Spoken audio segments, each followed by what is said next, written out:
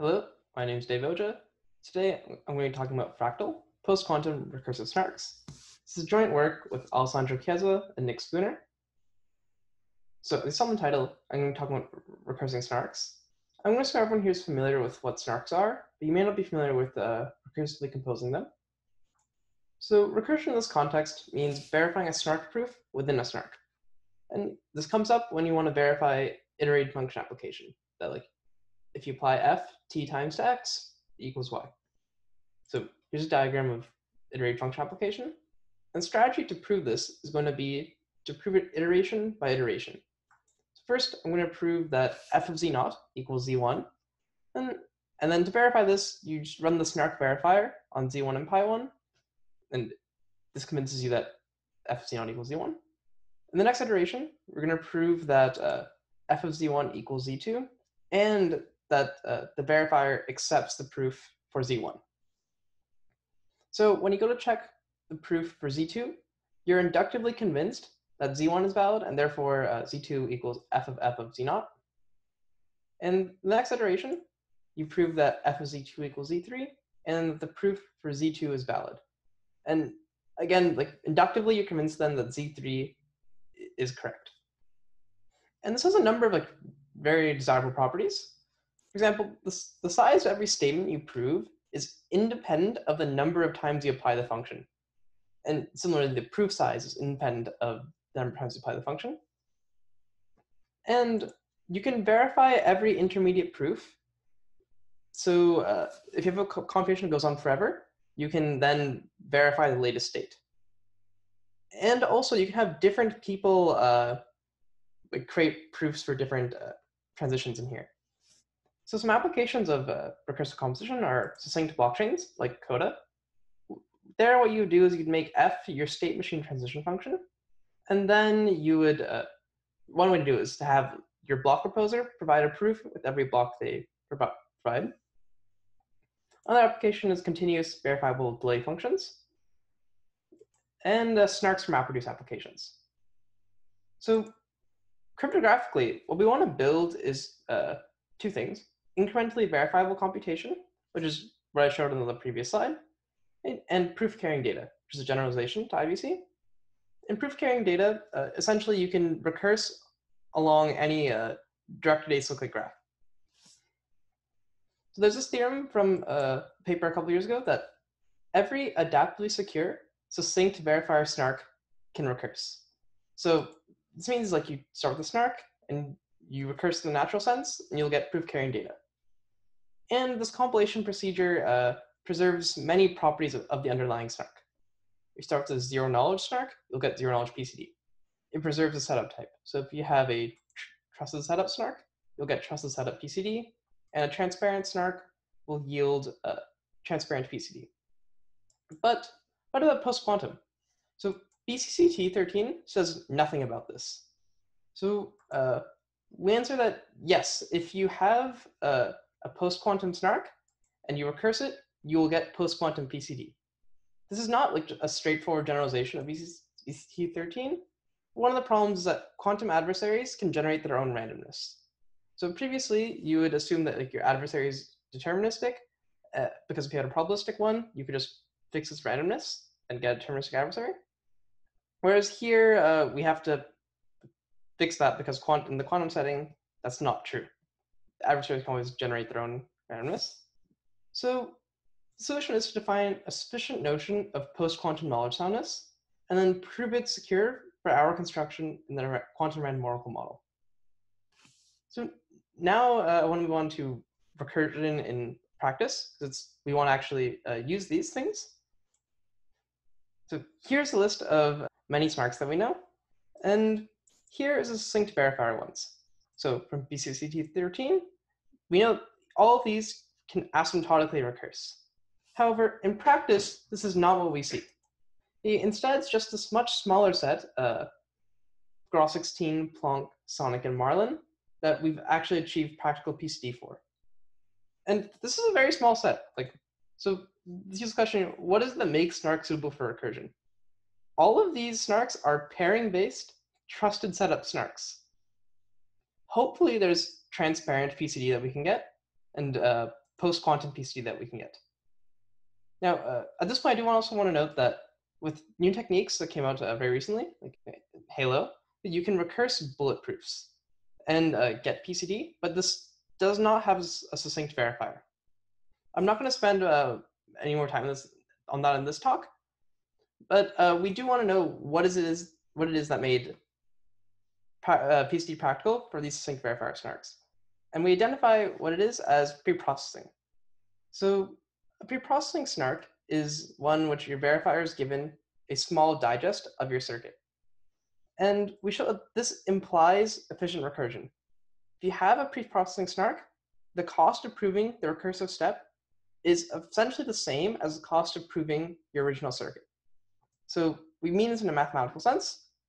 Like the recursive step has a sublinear additive overhead over proving your original circuit.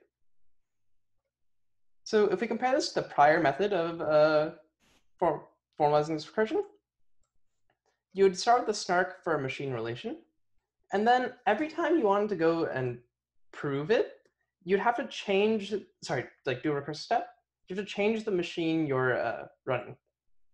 And then to get unbounded recursion, you would need to use a universal simulator.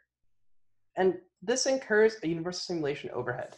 So instead of it being 1 plus little o1, it would be c times prover time your original function. And the universal simulation overhead is a multiple factor greater than 1, and in practice is a very large multiplicative factor. So this is why recursing these generic machines has not been achieved in practice. So it also tells us that if our goal is to create an efficient PCD scheme, we should focus on creating a preprocessing snark. So this is exactly what we do. We're going to create a post-quantum preprocessing snark for R1CS. And moreover, this is going to be a transparent snark.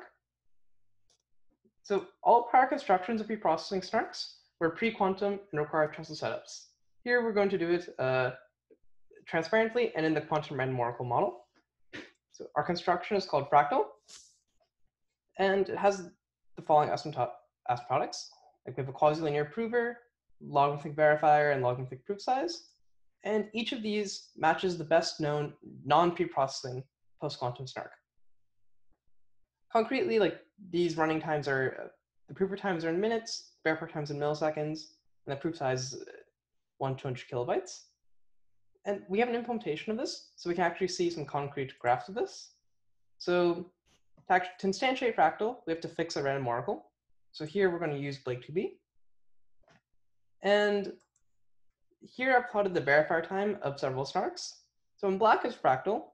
Well, Aurora is a state-of-the-art post-quantum snark for circuits that is a non-preprocessing. And then Marlin and Gross16 are state-of-the-art pairing-based trusted setup snarks for circuits as well. So we see that for Aurora, it's non-preprocessing. It's a linear verifier time. Whereas amongst all these preprocessing snarks, they're constant or logarithmic. And the actual constants for running time are very similar, like around 10 milliseconds. And for proof size, we see that Fractal's proof size is about twice as big as Aurora's, but in exchange, we got this exponential verifier time improvement. So which is quite nice. Here I didn't plot the Marlin and Gross16 proof sizes because they're extremely small, like 1 to 2 kilobytes. And then finally, with the prover times. So all of these grow in the same way asymptotically. It's n log n. And the difference between the slowest and fastest thing is like a factor of 10. But to some extent, this can even be explained away with implementation differences, like different finite field libraries, etc. I don't think there's too much interesting things going on there. They're all remarkably similar. So now we have a Fractal standalone snark. Let's look at how we get PCD. So we start with Fractal in the quantum random oracle model. Then we apply the random oracle heuristic to get Fractal in the uniform reference string. And the random oracle heuristic is instantiating the random oracle, the strong hash, and then assuming that security carries over. This is being used in increasingly many snarks, like Sonic, Marlin, Plonk, Bulletproofs, all of the post-quantum snarks, etc. And then we apply theorem 1. So then from Fractal, we'll get PCD. So this is going to be the first PCD construction with any of the following properties: post-quantum security, a transparent setup, and support for arithmetic over any large smooth field, like binary fields and fields that don't support efficient elliptic curves, etc. So now we want to go into actually using recursing Fractal. So to recurse, we have to express the verifier in a language that the snark understands. And this will always lead to new efficiency considerations. For example, to recurse Gross 16, you have to use pairing-friendly cycles of elliptic curves for efficiency. So in Fractal, your verifier has two components: algebra and a bunch of hashes. And normally when you run it, these take about the same amount of time. But when you go to recurse, it actually looks like this. Hashes take over 99% of your constraint system size. So the choice of hash function and how you arithmetize is extremely important. So if we use a standard hash like Blake or Shaw, they're optimized for computer hardware. So they take around 200 nanoseconds to actually run, which is incredibly fast. But in R1CS, they're pretty bad. They take around 20,000 constraints. So if we wanted to use this for Fractal, we'd have a constraint system size of over 2 to the 28 gates. This is too expensive. Like, we can't actually run snarks this big. So instead, we have to look towards like algebraic hashes. It's a new line of work. This includes things like Poseidon, Rescue, Vision, and MIMC. The time to execute these hashes on hardware is much slower, like around 10 milliseconds. But in exchange, the constraints for every hash is much better, around like 300. So this means that the Fractal constraint system size would be under 2 million constraints, which is something we can actually execute. So this is exciting. This means we can actually run the recursive Fractal. And as a general rule, your biggest cost of doing recursion is going to be doing cryptography inside of your snark. So here, I'm going to plot the cost of the Fractal verifier using Poseidon as a random oracle. So in blue, here, that's the number of constraints that we're proving. And in black, we have plotted the size of the verifier, or in constraints. So it grows logarithmically as expected because we have a logarithmic verifier time. So the crossover point at which the verifier constraint system size is less than the number of constraints like being proven is around 1 million constraints. So this blue shaded triangle is the practical region of recursing, where like your verifier overhead is less than the original circuit you're proving. So taking a candidate point in here, where your circuit size is 6 million, this blue thing, the size of your recursive step is going to be this blue value plus the black value, which is around 8 million constraints. And since this black line is a verifier size is logarithmic, we can say that for regions that like we can of circuits we can execute, the size of your recursive circuit is around your original circuit size plus 2 million constraints. I do want to note that like this recursive overhead represents an unoptimized proof of concept, and the prover is over 10 times slower than standalone Fractal because these algebraic hashes are much slower. But there's a lot of things you can do to improve both of these. So this is all I want to say about the theorems of our work. And now I want to go into a bit of how do you actually create a post-quantum preprocessing snark? So all snarks have sort of look like this. You start with information theoretic proof system, and you have a cryptographic compiler. You combine these together, and you'll get a snark. So because we want a post-quantum snark, we're going to need a post-quantum cryptographic compiler. And because we want to be preprocessing, we're going to need what's called a holographic proof system. Combining these, we'll get a post-quantum preprocessing snark. So what is a holographic proof system? To explain this, I'm going to first fall back to explaining a PCP. So in a PCP, the prover wants to prove that like it knows a witness such that the circuit is satisfied. So the prover gives you a very large proof string pi, And the verifier uses the circuit, and it will query the proof string pi at a couple random locations.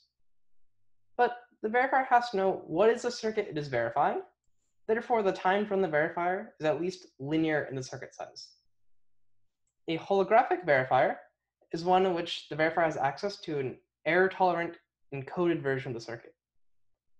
So in a holographic PCP, the verifier no longer has C as an input. It's just X, the instance.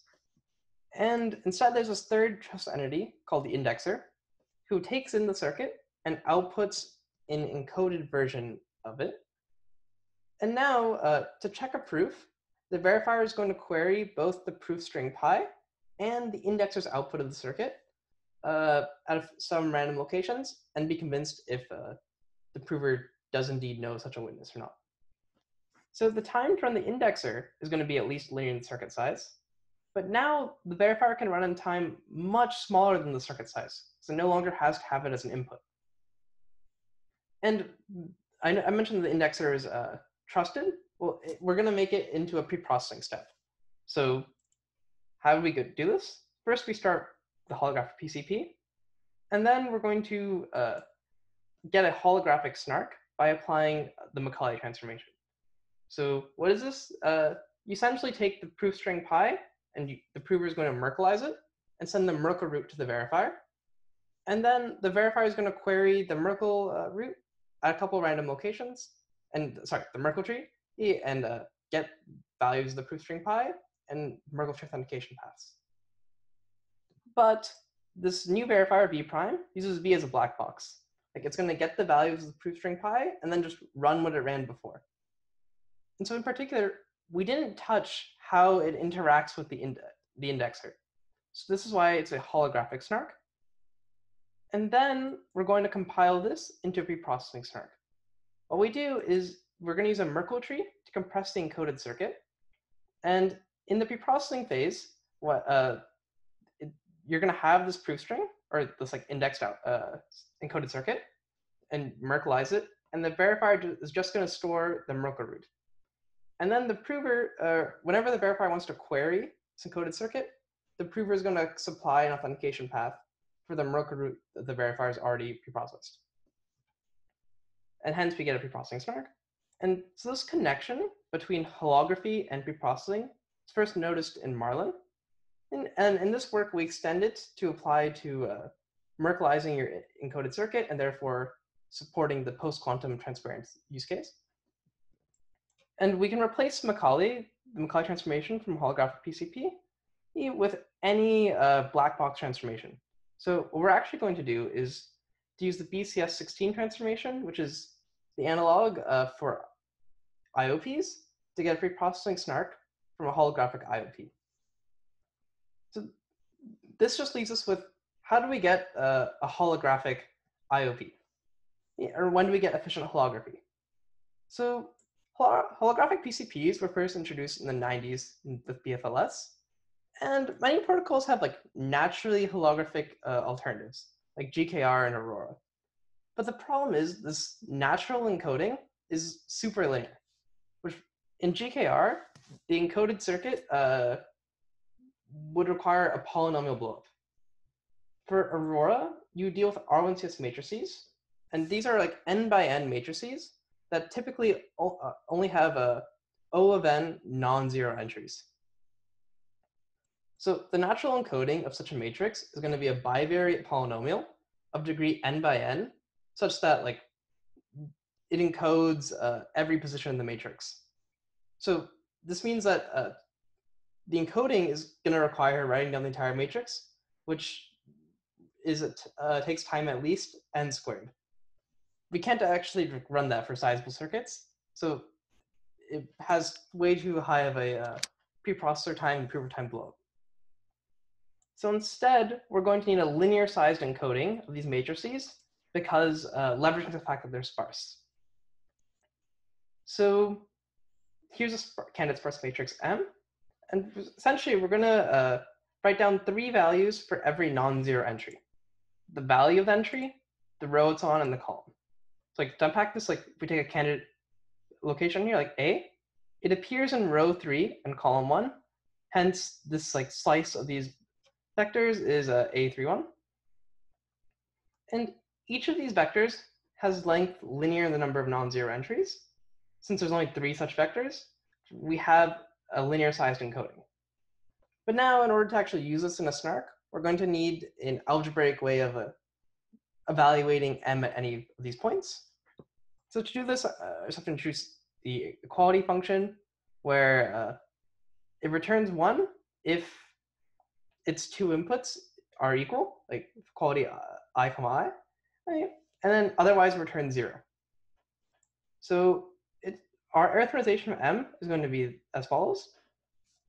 We're going to iterate over every element, and then the I coordinate is going to essentially correspond to the row we're looking at, and the j value is going to correspond to the column we're looking at.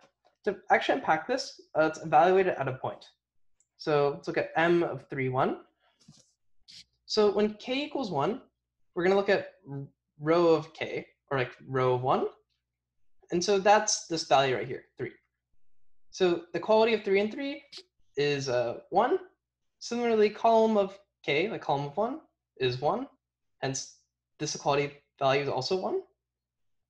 So this term, the summation, is going to be value of 1, which is a. But for every other term, it's going to be the case that either row of k is not 3, or column of k is not 1. Hence, one of these two equality polynomials is going to be 0. So every other term of the summation is 0. Therefore, it equals a.